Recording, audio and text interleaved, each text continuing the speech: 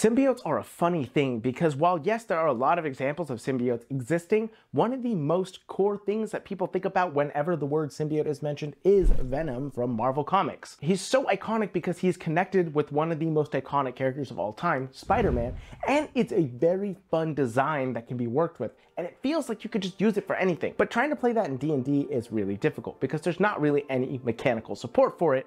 Or is there? When trying to play a symbiote, there are a lot of different routes you can go down with it, but trying to figure out the mechanics can be a little bit difficult. I've talked before with people about being a barbarian who just flavors the rage as anytime that you rage, that's when the symbiote comes out. You gain this second skin that then begins to control you, and the abilities that are granted through your subclass rage is what the symbiote is. If you're a storm barbarian, you have a symbiote that has the ability to channel the natural electricity around you and strike out at other people. Or if you're playing a frenzy barbarian, it's just that insane amount of symbiote coming out and allows you to attack multiple times using your bonus action as you strike once, strike another time, and then a tentacle or a pseudopod comes out and strikes as well. There are many ways of going about that. But if you don't want to be a barbarian, maybe more spellcastery, that works as well. You can obviously play as a warlock and your eldritch blasts are just the symbiote striking out with long-range pseudopods.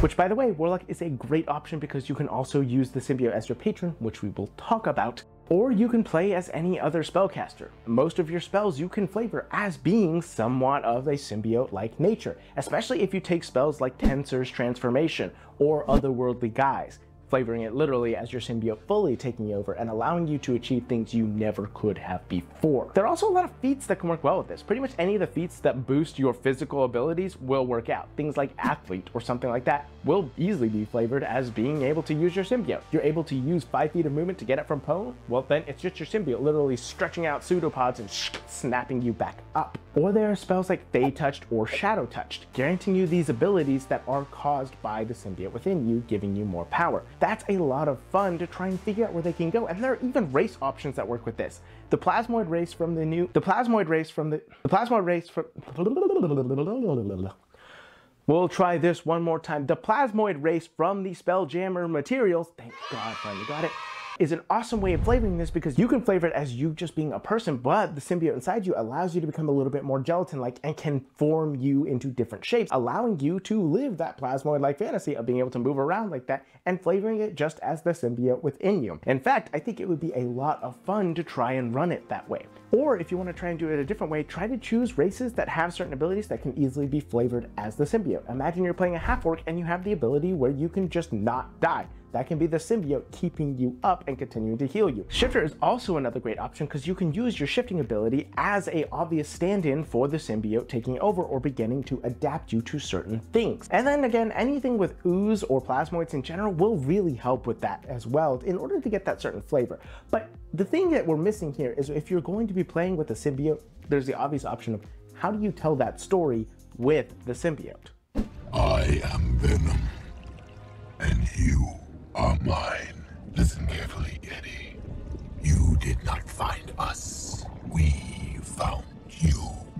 Think of yourself as my ride. The interesting thing about playing a character with a symbiote is obviously you essentially have a second character. So how do you handle that, and what do you do to make a more interesting story? Well, the first thing that I would do is obviously talk with your DM. There are two options the way I see it. One, you're playing two different types of characters, which is possible. I've seen it happen, but it's very difficult. Or two, have your DM play the symbiote.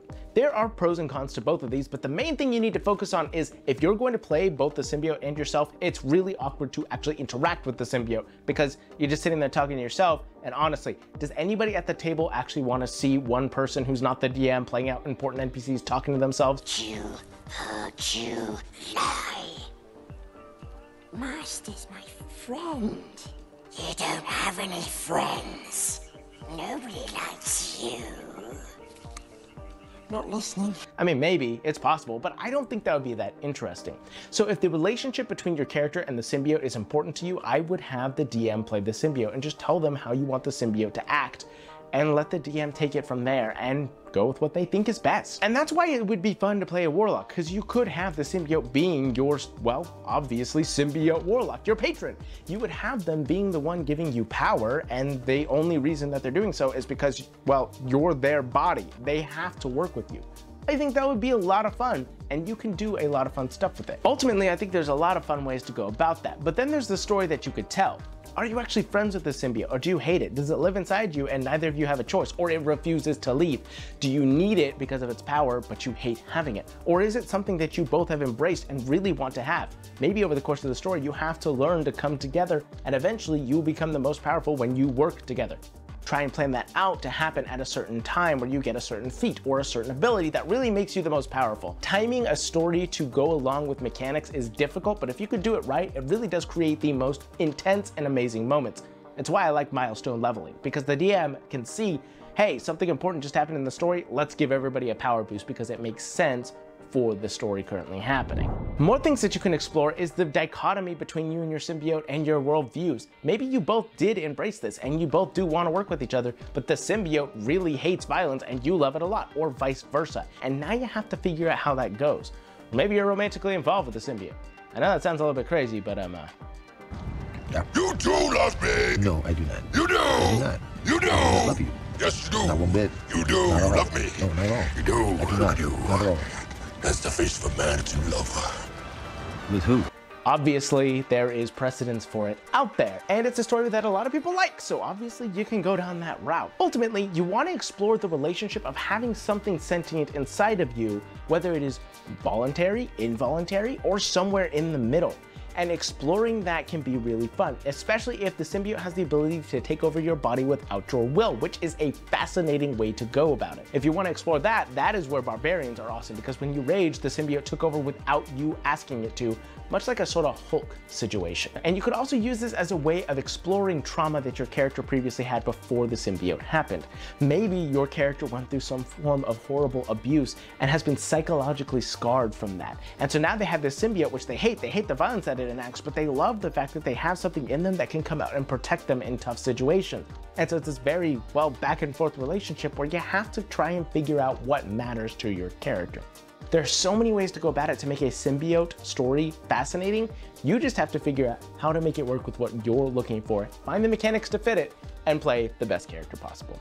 If you want to hear about how to play another type of character, I have a video right here. Go out into the world, make it your own. All of us should be able to live together upon this ball of rock. Free to be who we